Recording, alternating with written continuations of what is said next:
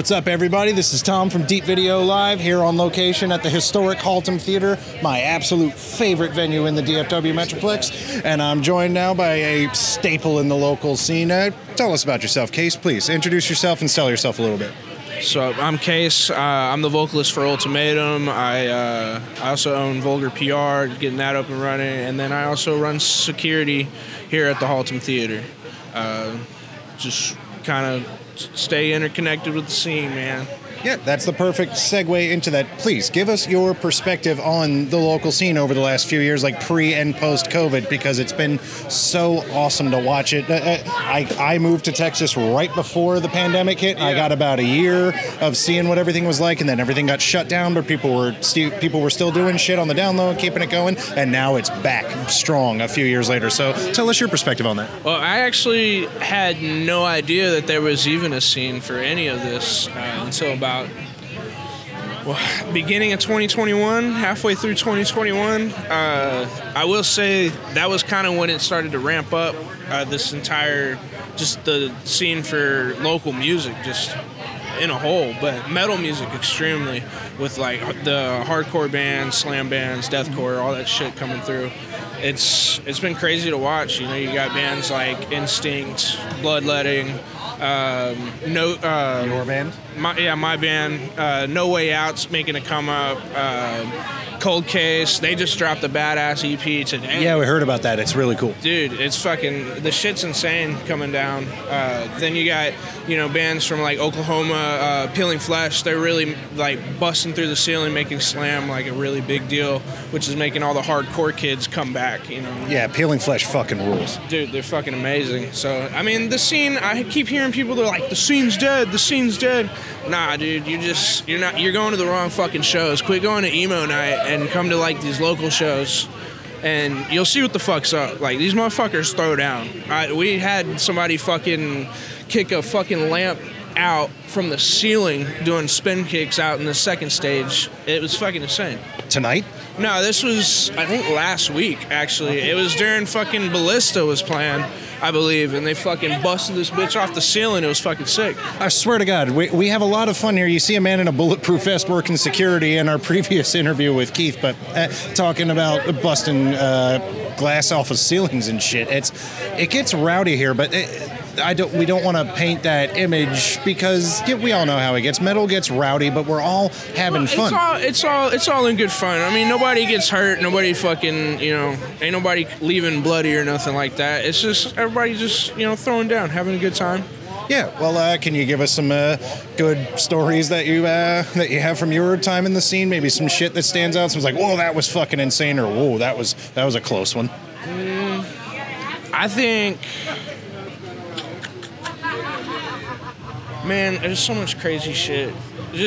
That's the general consensus. There's been so much, and it's hard to think of, but just, yeah. I mean, fucking, you look at fucking Third String, Monster Mosh, Chaos and Carnage, that shit coming through. Those always are a good time. You know, it's all your favorite locals on bands with these nationals, and everybody's there to throw down. They're all there to throw down for every fucking band from the very beginning to the very end. I mean, the craziest thing that I've seen was shit just last weekend with, like I said, what was it? Ballista was playing, I can't remember all the bands that were on that thing, but it was just a straight hardcore show, and I've never seen a mosh pit make an L formation. Okay. And it was everybody in the room making an L formation, just two-stepping away, man. It's just been crazy, man. Yeah, see, that's a common theme. I keep trying to squeeze like juicy stories out of people, like, oh, this guy got the shit kicked out of him, or like some crazy shit happened. I wouldn't even run in security one night, but they fucking ripped the electrical wiring off the pole and out the ceiling. And, see, that's what I'm talking about. And they had to, that was 3 weeks ago, I believe, and they had to kick the dude out. It was crazy. He just started climbing the pole, and then the entire electrical cord just started ripping out of the ceiling. And that's the fun shit. Like, I'm not condoning that behavior. Obviously, we can't. Don't destroy the venues. Yeah, we can't be doing that. But at the same time, like, that's kind of what builds the local legends. But the thing is, I keep asking people about that shit, and the general consensus is that, like, no, everybody's just having a good time. Like, somebody gets a little too drunk, or yeah, it happens. Sometimes somebody gets a little too drunk. But like I said, there's so many stories. But to just think of just one to tell you, you just got to come out to a local show here in DFW and experience it for yourself. Yeah, well, the turnout tonight has been absolutely amazing. We got over 1,000 people here tonight. Yeah, we do from what I understand, and it's great to see it bustling. And it really speaks to what you're talking about, the scene coming back, because this isn't really my particular scene. I'm more into the brutal shit, and you're on the deathcore side, and then we have all these like melodic metalcore, whatever the hell bands here tonight, but they're doing great, and everybody's having a good time. So it's like the lines are really being blurred, and I think that's a great thing. It's just everybody supporting everybody. I mean, like, it's not just metal supporting, or it's not like, death metal. Like you said, you have metalcore, you have rock bands, you have more melodic, hardcore, but everybody coming together and supporting each other, I think that's what really matters. Absolutely. Any plans for Ultimatum coming up in the future? I've caught you guys live a couple of times, and it's always a fun time. So what's in the future for Ultimatum? Right now we're recording music. We are kind of we're playing shows here and there, but we're putting that kind of on the back burner. We got a bunch of heavy shit that we're recording right now. Can't wait, man. The releases are going to be crazy.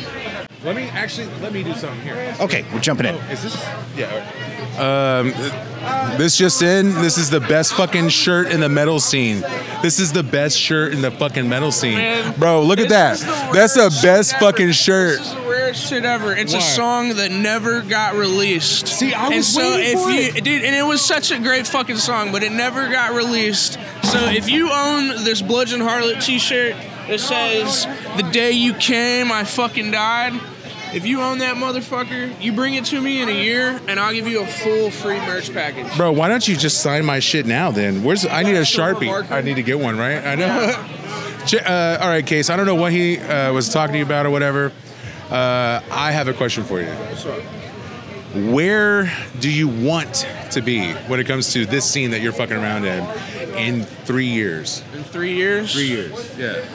I'd like to be a pretty big promoter in the scene, pretty well known as far as promoting goes. As somebody that gave the up-and-comers a shot. Whereas, sometimes, you got big promoters. It's hard to get on those national slots. You either end up paying thousands of dollars to get on there and you play to nobody, or you have a chance to play to nobody and you're now out $1,000. I'd like to be able to get those nationals coming in, and I'd like to put locals on every single one of those shows. Fuck yeah, dude. Okay. B-side to that. How can people like us at Deep Video Live, Tom, myself, all these other people who've been fucking around with us the last few years in the scene here, how can we help you get there? I mean, just support the fucking scene, bro. Support your locals. Look, man, I think everybody should be given a shot. And also, you got to put in the work to get there anyway. So, I mean, don't go seeking handouts, but definitely you support others. If you support others, they'll support you. If you help others, they'll help you. Scratch my back, I'll scratch yours. You know what I mean? Bro, and I guess the only thing I got left, the only thing I need from you is your meatiest quote of the day. Meatiest? Meatiest quote of the day. My meatiest quote of the day. It's Dookie time. That's it for Deep Video Live. Thank you to Kase Wisdom with Ultimatum. Thanks to Tom for handling the first part of this fucking interview. And let that be your mantra from now on. That was it right there. It's what time? I believe it's Dookie time. Yeah, that's it.